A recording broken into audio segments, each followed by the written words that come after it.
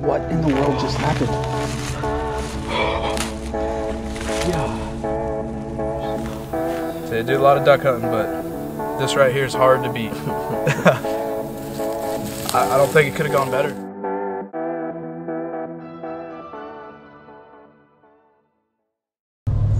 It's April 2nd. I'm on my way to go to my buddy Kyle's house. It's early. I'm going to pick him up, and we're actually heading to his lease in Georgia, southern Georgia. It's a little bit of a drive, but it's not too bad, so that's why we decided to just leave this morning. He's got trail cameras up, and he's been getting pictures of birds, so we didn't feel a need to go up there and try to scout them and find them. We know where they're going to be at and when they're going to be there.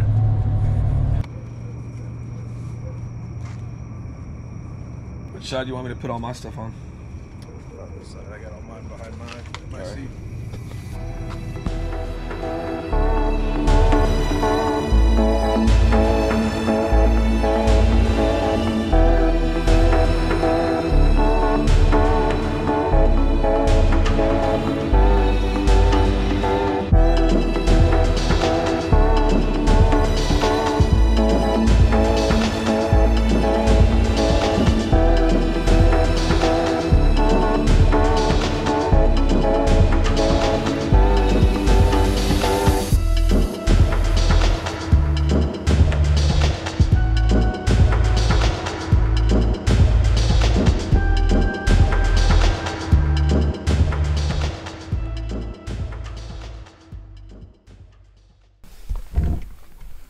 I'm gonna kill that truck light.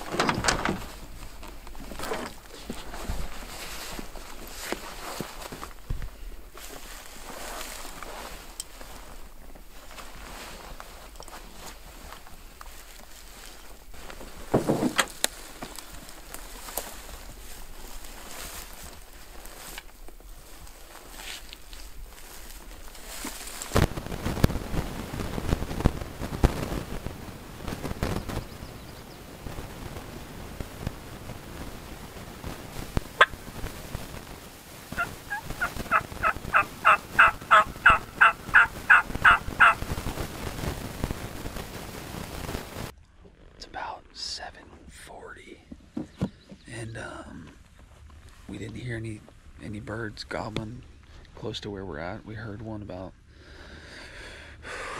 probably close to 700 yards back behind us. So we're gonna move and go walk to this property line down here, see if we can strike anything up. If not, we're gonna go back and try to pick up on that bird.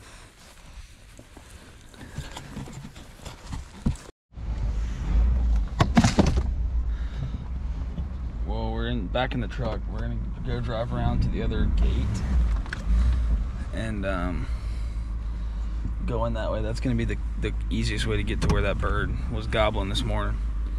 We only heard him a few times, but I think he was just far enough to where after he flew down, we wouldn't have heard him anymore. He was probably 700 or 800 yards on the tree, and it was just such a calm, clear morning that I think we would be able to hear him that far.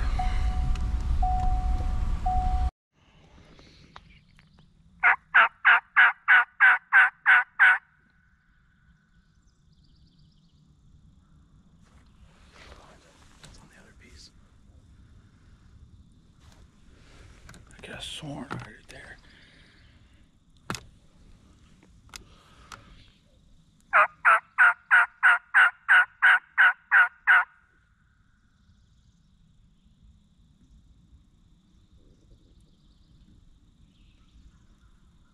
He ain't far either. Far, yeah. This way, across the road. Yeah.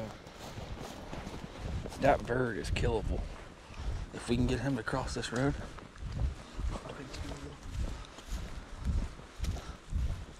Think the truck all right? No.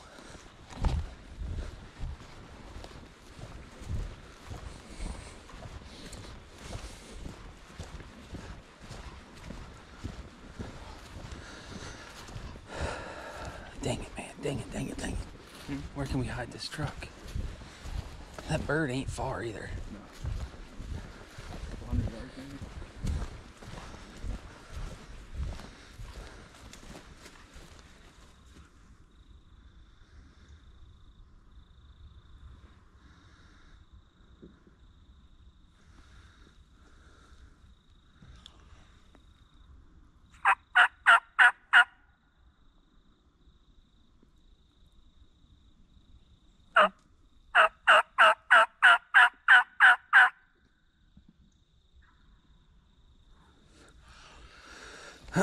Let's go. Let's just go in the woods and let's just go in the woods this way and try to call them across that way.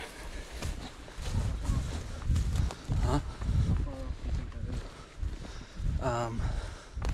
200.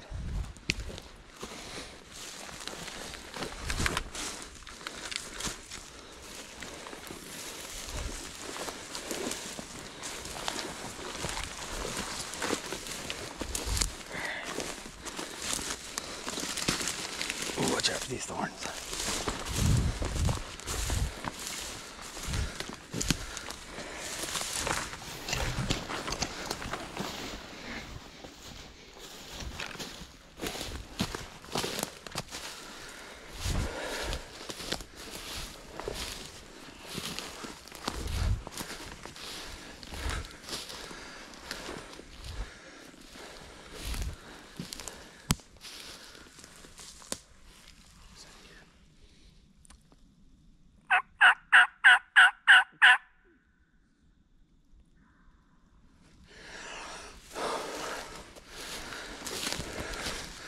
Let's keep trying to pull them this way.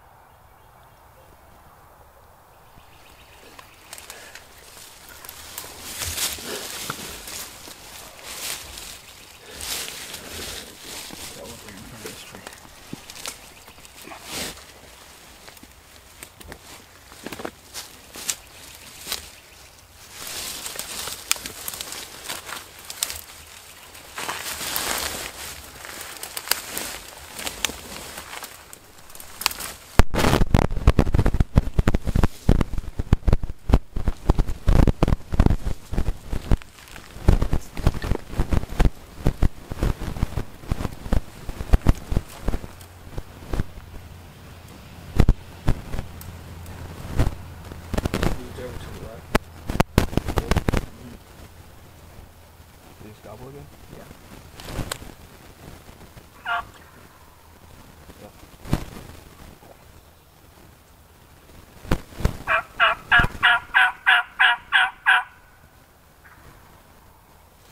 He ain't far, bro. Can you shoot to the left of that tree? Is that possible? No.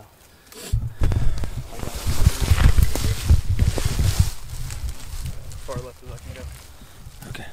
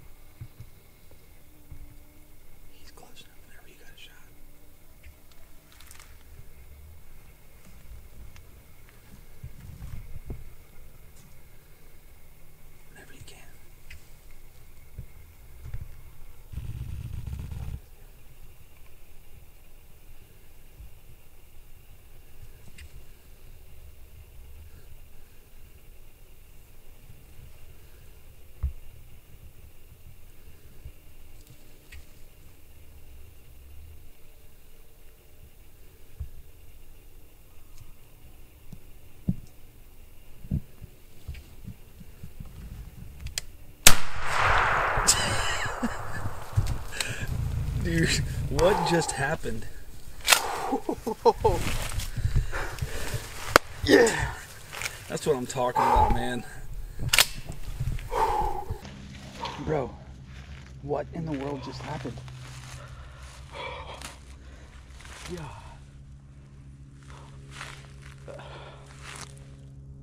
You couldn't have asked for something better. Heard a gobble. Rob started calling, and Oh man. he followed our every move. Man, that was killer. And you had a pretty clear shot on him there? Yeah, that was the first I had him in view of a shot, and I took it. Bro, that's a stud.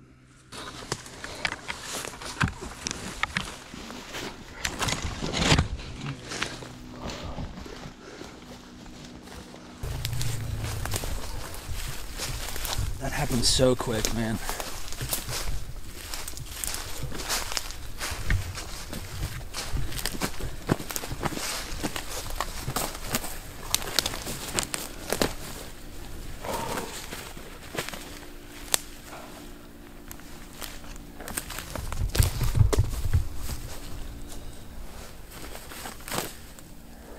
Check out that rope, dude.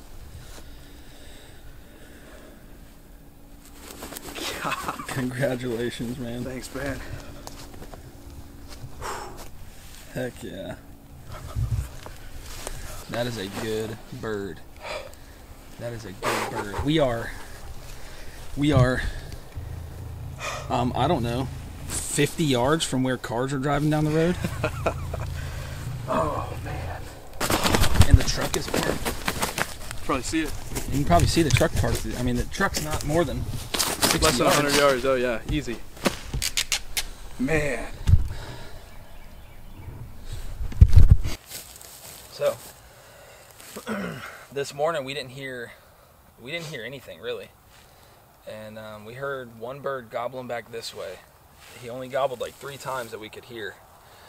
So we sat till about sunrise, and then we decided that we needed to go ahead and move. So we packed up our stuff, and we came over to this side, which is where we thought we heard that bird gobbling. And we actually drove over here. We parked 60 yards from where we just killed him at.